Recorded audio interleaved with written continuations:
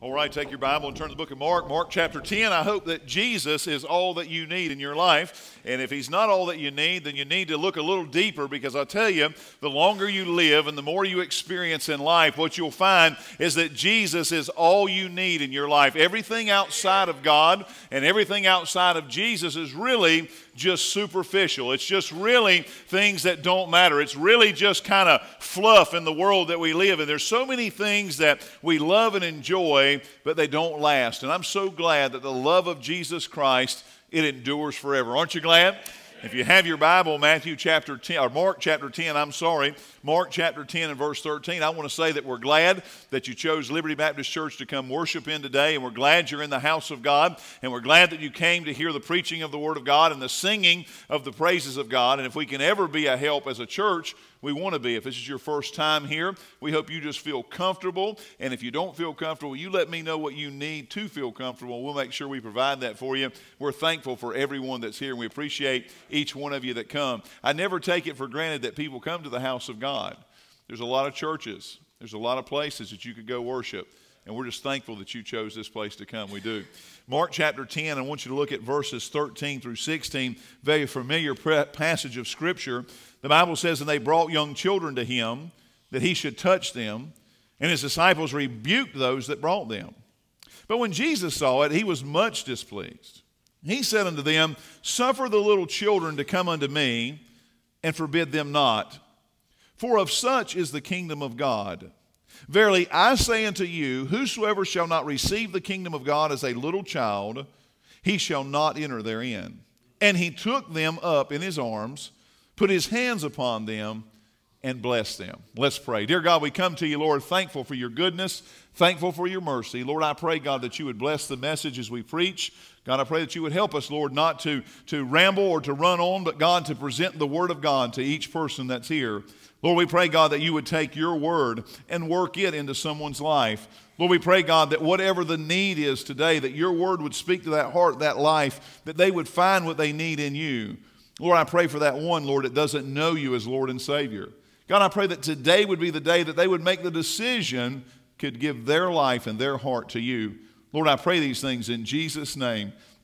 Amen. We've been preaching a sermon series on the family portrait, and we preached the first series or the first sermon, and we talked about how that the world has an image that we all try to live up to. I joked around about the Christmas card that we all send out to all of our friends and all of our family, letting them know how wonderful our family is. We send this card out, and we always look like the loving father and the great wife and the great children, and we send those cards out, and we all have this image of what a perfect family is. And in the first sermon, I challenged you to look at our families and to say, is our families perfect based on the standard of the world, or are we trying to have our families live up to the standard of the Word of God? Then the next Sunday I preached a message on the husband. I said, what is the picture perfect husband? Are we trying to live up to the standard of the world? Is there this image that the world puts up and says, hey, this is what Matt Burrell should be as a husband? And then last week we tried to preach on the wives, and it's hard for me to be hard on wives because I have one. And Brother Mike Carter said, preacher, you got the men when it was husband day, and you got the men when it was women's day. And I said, well, that's just the way it goes. It all falls to the man, doesn't it? It does. We preached about that, but I want to preach about something different today. I want to preach about children. How many people here have perfect children? How many people know people who think their children are perfect?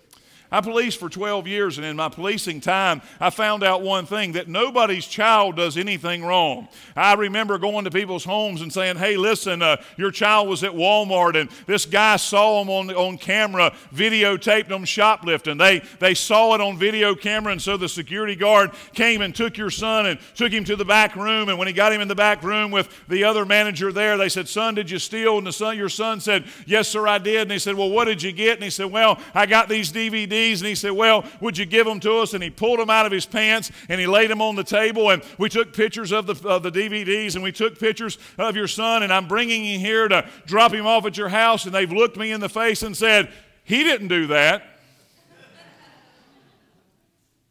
I said, if he didn't do it, it was a kid that looked a whole lot like him that did it.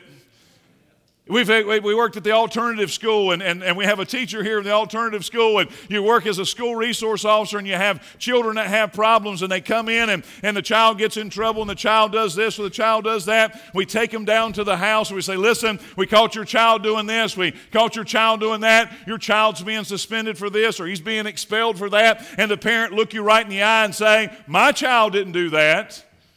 The teacher just doesn't like him. And everywhere I go, I find that people's children don't cause problems, but it's everybody around them that causes problems. Can I say this to you today? Your kid's as bad and as mean as every child on this world. I've had people in the church before, because we have problems with kids on the school ground, on the church grounds, look at me and say, preacher, my son doesn't lie. I say, he lies so well, he's got you fooled. That's what it is. And I find that in our lives we look around and everybody says, but preacher, my son didn't do that. My daughter wouldn't do that. I want to say this to you. I don't trust my children, not as far as I can throw them, because I was a child one time, and I know the things that I did, and I know the things that I got away with. And I just want to say this to you. There are no perfect children in this world. And if somebody comes to you that's an adult and said, this is way off subject, but if an adult comes to you and says, hey, your child was doing such and such, you ought not jump to your child's defense. You ought to trust an adult that would come to you, is telling you for your own good. Don't be blind. Don't be dumb. Do something about your child's behavior. Boy, it's quiet. I know it's quiet. I see it all the time. But preacher, you just don't understand. That guy don't like my daughter. Your daughter's a brat. That's the problem. I want to say that. I can't say that's what I want to say, but I can't say that. Preacher, they just don't do those types of things. Okay, all right. But I want to say this to you as we get in the message, that even though we don't have perfect children, I want you to know that every child is a gift from God. You know, the Bible says this, that lo, children are inheritance of the Lord, and the fruit of the womb is his reward. And I want you to know this today. If you have a child, they are a direct gift from God. Do you hear me? You say, my child's mean and ugly and hateful. They've been in all kinds of trouble. They're still a gift from God. Do you hear me? I don't care what your child's done, what their background is, where they're at right now, what they're involved in. They are a gift from God Almighty. Don't ever doubt that in your life. And I want Liberty Baptist Church to understand this morning that children are a gift from God the same way as a gift from me to my son on Christmas morning. Me and Brad, can I say something that's going to be politically not popular? I'm going to say it. You know I love you, and you know I love people, and I don't want you to think this in a bad way. But me and Brad Hankey were riding down the road the other day. We went to speak at a school in Gastonia. We were coming back down the road, and I rode by this church, and there was a field in this church that had a great big banner, and the great big banner said that 3,300 children were aborted in America today. And they had a little flag in that field for all 3,300 of those children. And when I stood and I looked on that field, you know what I saw? The gifts of God being thrown away.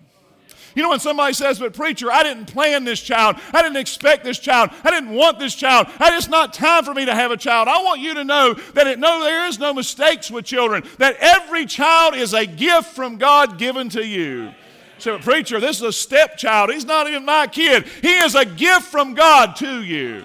So, preacher, that child, I don't even know him, and now I'm trying to raise him. He was dropped off at my doorstep. Listen to me. From the hand of God, that child is a gift from Almighty God in your life. Boy, you ought to know this, and I want you to get this, that there's nothing more precious than children in God's sight. Boy, when I look around the world, I see how children are treated. And I want you to see this and know this, that God's not for that. God loves every child, every boy, every girl, no matter where they're born, no matter how they're raised, no matter how they grow up. God loves children. And boy, I tell you, Liberty Baptist Church ought to love children. Man, we were down in Costa Rica a couple years ago. Boy, some of us that went down there remember, there's nothing like seeing orphans whose parents just don't want them.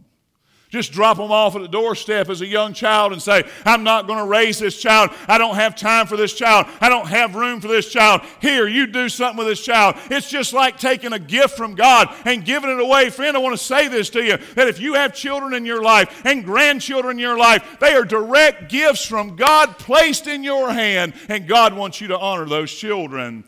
Boy, today I want to preach to you what perfect children are in the eyes of God. What are perfect children in the eyes of God? And last week I forgot to tell you, but next week I'm going to preach on perfect parents next week. So if you're missing this lesson, next lesson will be on the adults. Perfect parents. What is a perfect parent? We're going to show you what God says about that. But today, what are perfect children? I want you to notice what he says. I want you to look at this in verse 13. We see the first thing that perfect children are. The Bible says, and they brought young children to him. Now, who is that him? That's Jesus Christ. That he should touch them. And his disciples rebuked those that brought him. I want to say this to you quickly, and you get this, that picture-perfect children are evangelized. You say, what do you mean by that, preacher? I mean that perfect children are reached for Jesus Christ. Perfect children are brought to Jesus Christ to meet the Savior, to know the Savior, and to experience the Savior in their life. I want you to notice what it says, and they brought young children to Jesus. When they brought children to Jesus, you know what they were saying? Hey, young person, this guy, you need to know him in your life. Let me introduce you to a great teacher. His name's Jesus. Let me introduce you to a great man. This is Jesus. He'll make a difference in your life. And I want to say this to you, that every child that we run into, our goal and our obligation is to introduce that child to Jesus Christ in their life. I challenge parents every day to believe this and to know this, that your sole responsibility in your life is to lead your children to Jesus Christ. Children, God wants you to raise your children in the nurture and the admonition of the Lord. God wants us to reach every child that we can. He said, suffer the little children to come unto me and forbid them not, for such is the kingdom of God. I want you to understand this and get this, that our job is to expose our children to the gospel of Jesus Christ in every way we can.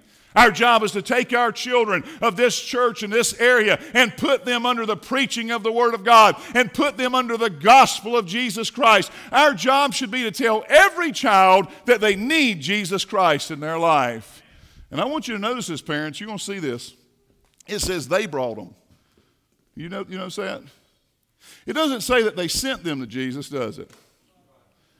It doesn't say that they hired somebody to take them down there to see Jesus, did it? It said they brought them to see Jesus. Let me say this, parents. Your children will not come to Jesus Christ if you haven't come yourself. Amen. If you don't think it's important enough to come down to the house of God and listen to the preaching and the gospel of Jesus Christ, your children will never think it's important to come. You ought to show your child that Jesus is important by demonstrating in your life that the things of God are important. Listen, I just want to say this to you, that your children need Jesus, but until you have Jesus, until you're sold out to Jesus, they'll never come to Jesus, because if daddy's not for it, if mama's not for it, children won't be for it. You know what football lovers raise their kids to be? Football lovers. My children like to watch football. You know why? Because dad likes to watch football. People that watch racing, you know what their kids grow up to watch? Racing, boy. They want to go to the races, watch people drive around in a circle. And I like racing, praise the Lord. You know what people that grow up eating beef like? Their kids like beef. You ever met somebody that don't like spaghetti? They got mental problems. That's all right. They got problems, but they're all right. They grew up in a house that probably didn't eat spaghetti. Yeah. And let me tell you something, kids that grow up in a house that don't worship God, you know what they don't do when they get older? They don't worship God. And let me say this to you, parent, and I'm not supposed to be preaching on the parents today, but I'll just say it like this. If he's not real to you, he will never be real to them in their lives. Because let me tell you something, your kids can spot a phony. I'm going to get real. If you're out living your life in an opposite way of Jesus Christ on Friday and Saturday night, don't even tell your kids about Jesus, because you know what they think about you? They won't say it, but they'll think you're a hypocrite. Boy, it gets quiet. That's all right, though. I love you. When Paul was talking to Timothy, he told Timothy this. He said, that from a child thou hast known the Holy Scriptures, which is able to make thee wise unto salvation. And I want to say this to you, that your children from a child, they need to hear the Word of God. They need to be exposed to the gospel of Jesus Christ. They need Jesus in their life. Let me tell you what they need. They need you to drag them to church. I'm just going to get this. Here we go. If you live in my house and you don't have fur,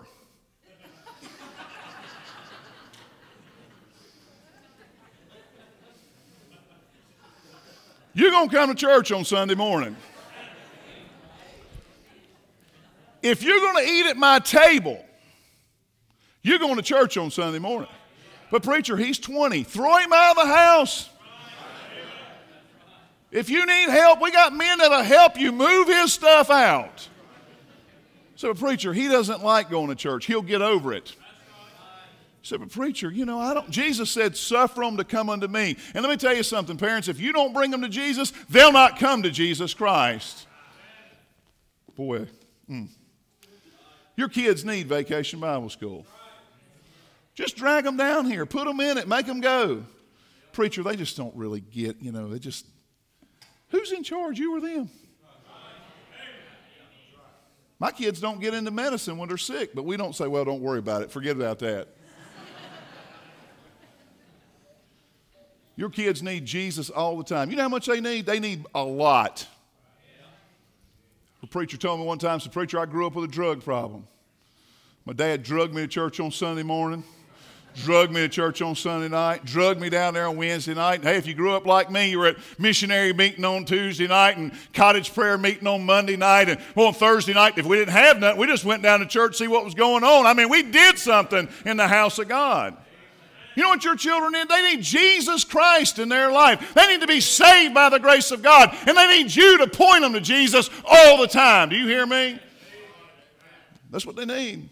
I'm fired up about this message because we got all these goals, what we want our children to be. Christian ought to be the number one goal. Do you hear me? Saved by the grace of God, not on their way to hell, ought to be on the top of your list in your life. Yeah, but preacher, he's got a great job. Who cares about his job? Is he going to heaven when he dies, yes or no? Let me tell you something. Saved beats everything else. Your children saved and you can sleep at night knowing when they wrecked that car that they'd stand in front of it. You know when your kids get grown and they're driving, you worry. You know what I'm talking about? I worry about them getting hurt physically, but I don't want to have to worry about where they'll be if they don't make it home that night. Why don't I just keep you awake at night if you don't know? You ought to just call out to God if you don't know. It ought to be a big deal to us that our children come to Jesus Christ. You wake up in the morning, you know what ought to be on your mind if you got a lost child? God save them. I just tell you, sometimes, boy, a preacher goes through and he preaches funeral and he preaches funeral and he preaches funeral. And you know what he learns? That people are going to die. And not all of them are going to be saved. And you're going to stand and look at them knowing that they're not saved. Somebody's heart's broke over it. Somebody can't sleep because of it. Let me tell you something. Your prayer, your goal, your aspirations, albeit your children, know Jesus Christ. You say, preacher, I don't have any kids. Find somebody that does and help them reach them for Jesus. There's a survey done. It says that 19 out of 25 people that know Jesus, they come to Jesus before they were 25 years old. You know, at 25, 1 in 10,000 people will come to Jesus. At 35, 1 in 50,000 will come to Jesus. At 45 years old, 1 in 200,000 will come to Jesus Christ. At 35, 1 in 300,000. At 55, 300,000. And when a person reaches the age of 75 years old, it's reported 1 in 700,000 will come to Jesus. See, preacher, those numbers might be messed up. They might be a little bit, but I'll say this. We need to reach our children while they're young. Say they're all 5,000. You want your kid to fall in that group? I don't. You want somebody in this church's child to fall in that group? I don't. You realize I went back there to get some batteries for my mic because I run really behind it. Miss Sandy Hankey said, there's 55 kids in here today. Can I just say, you know, 55 souls hearing the gospel in that room right now. You can't put a price on that. I think about them little people back there in that little room. So Tim's son with his little hat on this morning. So heavy his head hold down like this. He's hearing the gospel right now and he's not even old enough to understand it. Can I say this to you, boy, you can't put a price on that. We got a family in the church that'll have a baby tonight and go in to be induced tonight. That's exciting, isn't it? Man, we got a baby over here that's so little 4-pound, man. I could just squeeze her, man, like a football, boy, just little.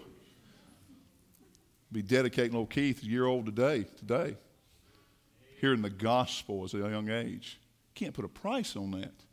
Well, if I don't hurry, though, we ain't going to dedicate nobody today. Let's go. I want you to notice in verse 15. Notice the second thing. Sure. Amen.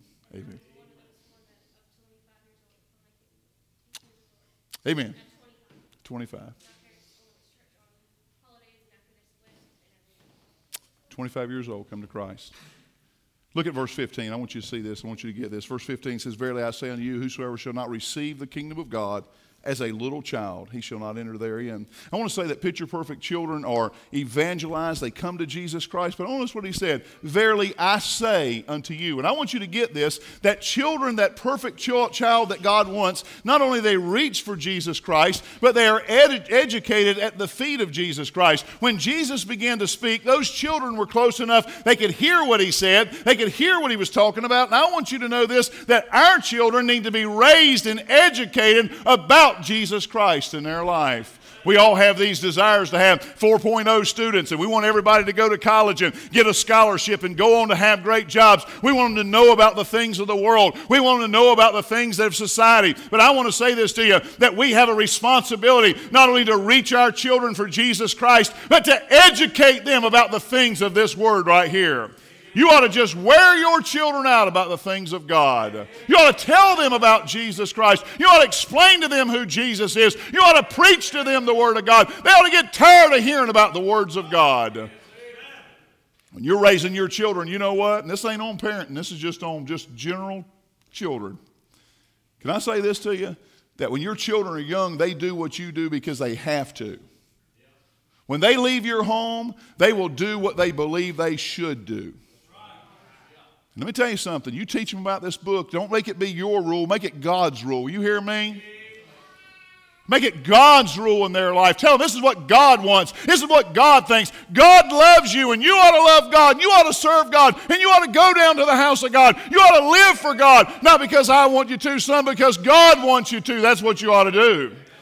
We ought to educate our children. Let me tell you something. You ought to bring your... I'm going to get political. I'm going to get something that's not going to be happy either, but I'm going to do it again. This is not popular, but I love everybody here. Your kids are wonderful gifts from God, but you don't go to church where they want to go to church at. People tell me sometimes, well, preacher, we go down here to this church, and I really don't get anything out of it, but I go because Sally just loves it.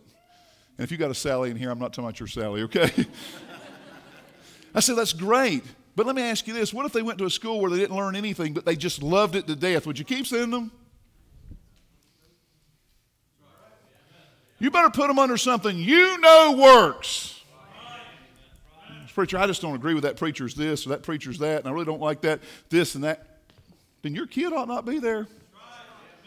Your job is to teach your child to graze up, to know and to learn the Word of God. And if they're not learning it where they're going, if they're not going down there, listen, I'm for programs, and Lord knows we do all things for children. Packed out up here, Wednesday nights packed up here. Josh works to death in the youth. Brother Jeremy works. We want our children to enjoy it. But I want to say this to you. At the end of the day, it's not about enjoying. It's about learning about Jesus Christ. And this hurts too, but some of us don't go to Sunday school because they say, preacher, it's just early. I mean, yeah, 10's just awful, isn't it? Just too early. What time you go to work? About 5:30. Yeah, that's 10's early. Preacher, I just be honest with you, I don't really like that Sunday school teacher. They don't like my child. They pick on them. They don't pick on your kid. They come down here early to teach your child the Word of God. I just don't like them. They're just that's personality. Get over that. Get over that personality thing. Do you want your child to learn about God or not? I do. Send him. I'm glad 2 of you agree with me. Paul said this. Paul said, fathers, provoke not your children to wrath. He said, but bring them up in the nurture and the admonition of the Lord. You know what he was saying? He said, you ought to teach them something about Jesus. They ought to know something about God. They ought to know something about the Word of God. Your child not get a Bible and not know where anything's at in it. You know, here's what we could do. You could take your child and sit them down and say, okay, son, turn over to the book of Isaiah. If they can't find it, you got work to do. Not popular, but we're preaching it. Moses said this, and the things which I commanded thee this day shall be in thy heart. Thou shalt teach them diligently unto thy children. You know what we do? And I love to do it because I'm a guy. I love to go out in the yard and throw football with Andy. I like that. I can't throw, but I like to. I like throwing it with him. I love to throw it, and all that, My daughter Gracie wants to tumble. I'm not so much into that. You know what I need to diligently teach them, though?